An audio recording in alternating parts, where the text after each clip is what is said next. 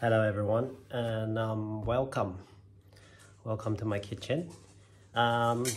This is sort of something new that I've been giving a thought about for a really long time now. We're in the business of running a restaurant, operating a restaurant. So indirectly we're in the business of training staff, be it training staff in the kitchen, training staff in the front of house. So I find myself repeating myself all over again for the same thing many times over. So it would be a lot easier if we could just, make a video, and then whenever you need, you can always come back and refer to it. That's my dog barking right there. Come back to it and then refer to it, and hopefully you'll be able to learn and practice something new, and then be able to use them in your everyday work. So first thing that I would like, this is actually a video very specific to the kitchen. The first thing that anyone should learn before learning how to work in the kitchen is, I would say it's definitely sharpening a knife. It's one of the most essential things that you have to learn before you could actually start working in the kitchen. You must see that this is a very similar knife that we use in a restaurant in Harrisdale. This method works the same way for any kind of knife, be it a kitchen knives, chef's knives, a small paring knife, anything that will work. Different techniques might be required for the different shapes that you find on different knives, but the general idea are still the same. First off, we're gonna just start by soaking up the stone. Actually, before that, before we start doing the tutorial on how to sharpen a knife, a couple of things we're gonna get out of the way. Why are sharp knives important? There's a couple of reasons that's been said by many times by professional chefs, experts in the kitchen. Sharp knives generally is the knife. I mean, a knife is the tool that you use in the kitchen, and a sharp tool are safe tools. That's the first thing. It's a little bit hard to understand the idea behind sharp tools being safe tools, but it is true, and it has been proven so as well.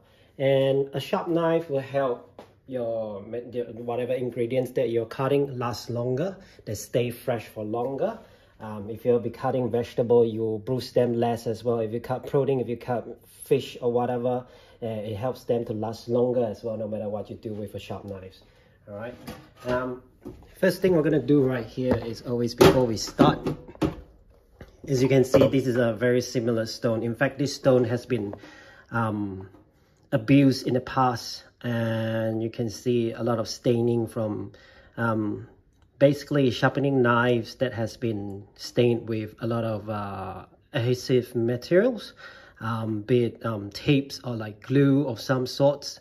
So you can see like that bit where it's actually not shiny, that part has actually been destroyed. But nonetheless, even with a stone that's been badly abused like this, I'll be able to hopefully prove it to you that it works, and it's gonna, basically be able to help you to sharpen a knife no matter what kind of equipment that you have with you. In this case, this is quite a badly abused stone. It is what we call as a whetstone. We have two grits. We have 240 grits on the blue side and then a 1000 grit on the white side. Generally, the idea behind this is that you will start on the rougher side, which is the 240 grit, and then you continue on polishing the edge on the 1000 grit. Depending on how dull the knives are, you might or might not need the 240 grit side. You might be able to just go straight to the 1000 grit. It really depends on how dull your knives are when you start off with. The 240 side of the stone is generally known as the reprofiling side of the stone, where, if you have a knife that's really beat up, out of shape, and you got to reprofile the edge, you start with the 240 side, and then you continue on with the 1000 side. Right here, I have with me some magazine, just a piece of paper from the magazine that I just ripped off. We can just test the sharpness right now. This is pretty sharp. I've sharpened this knife previously with the same stone, and yep, they are very sharp. I'm gonna on purpose dial them right now. Before I do that, where is the rubber piece? Here you go. So most of the stones that you'll be using have this kind of rubber piece to help the stones stay in place so that they don't move around. That's really helpful when you're trying to sharpen knives, especially really dull knives. It's gonna help you a lot. You don't want the stone to run around and move around when you're trying to sharpen a knife. That's always the first thing. All right. This is the 240 side of the stone. Right now, this might, you know, it's pretty damn stupid to do this, but just for the sake of proving to you that you'll be able to do it no matter what, we're gonna dial it right away.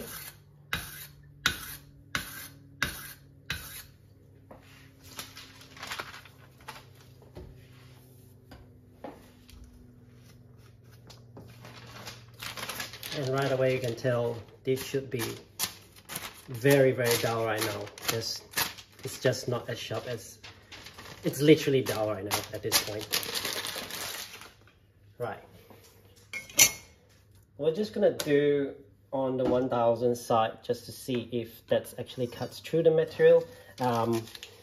Just know that different knives come with different materials. Knives like this come with a high carbon steel, we call it, and they are generally very soft steel. They sharpen a lot easier.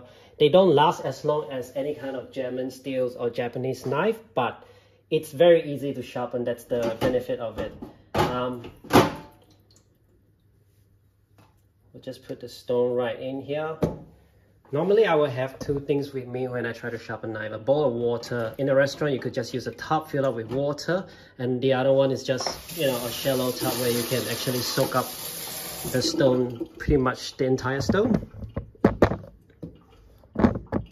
The main idea is that you need to hold your knife in a very steady angle and keep it that way the entire time that you're sharpening them.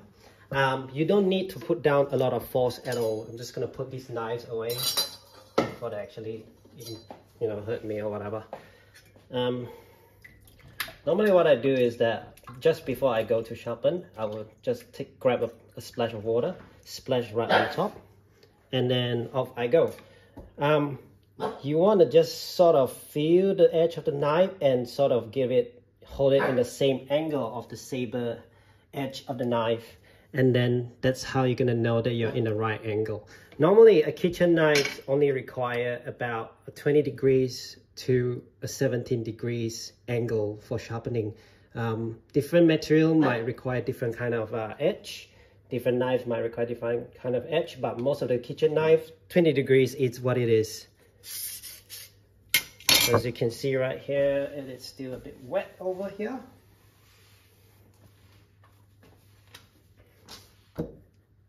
That's nice and grippy right now.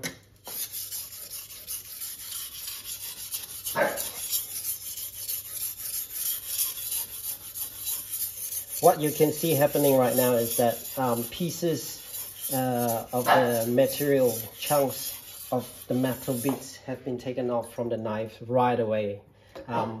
What I do is just add more water. That's gonna help sort of lubricate the surface of the stone as we sharpen the knife. I'm not gonna flush away, I'm not gonna like wipe away any of the metal shavings, just because those shavings actually helps with sharpening the knives as well, believe it or not. So keep it there, don't wash it away, just keep it there. But as you go, just add a bit more water every time.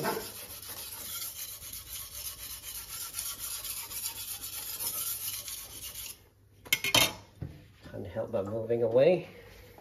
Let's just give it a wipe and try again.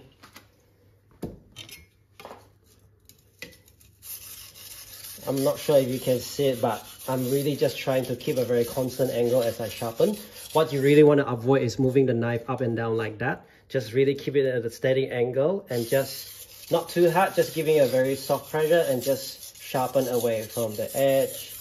You want to do a motion, you press down on both the going in and out motion throughout the entire length of the knife.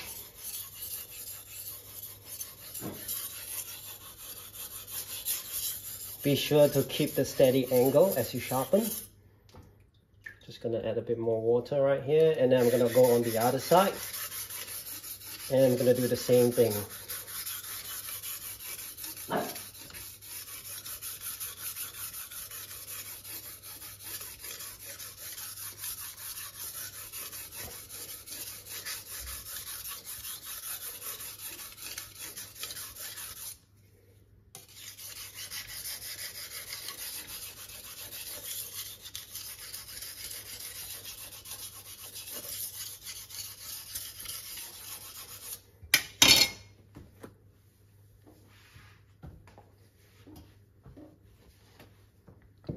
Right, now we have done both sides. Usually, most people, when they sharpen the knife, that's the end of the process of sharpening the knife. But what I normally do, just to give it a very fine edge, just as a final touch to the knife, is that I'll actually imitate a stropping pattern, but without actually using a stropper.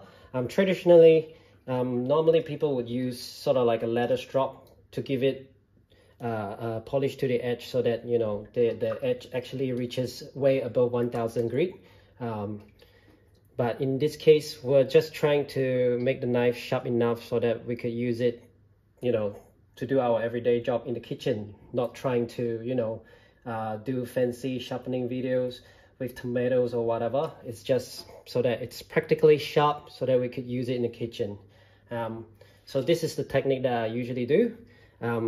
The same way that you would do on both sides, but instead of going this side and this side, I'm just gonna do one slide, one stroke on each side of the knife. Alternatively,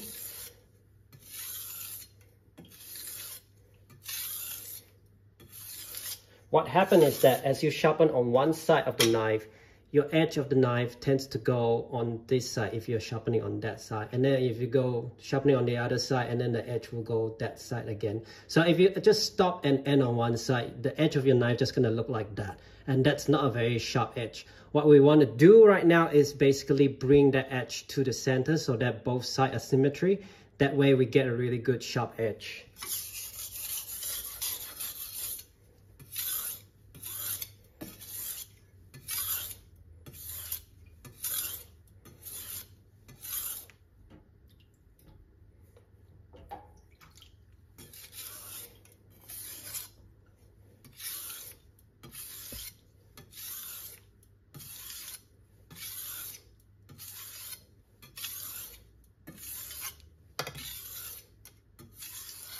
Alright, at this stage, I believe we're pretty much done. Just gonna rinse off any metal shavings from the surface of the knife. Give it a good wipe. As always, just like similar as when you work in a kitchen, in a restaurant, always give your work area a good clean after you use them.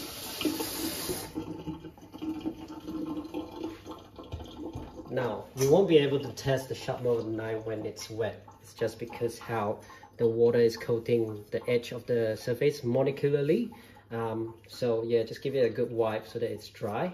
In a restaurant, you'll probably be doing this with a paper towel or something. Let's grab a new sheet of paper from the magazine, and moment of truth, let's see if this is sharp enough.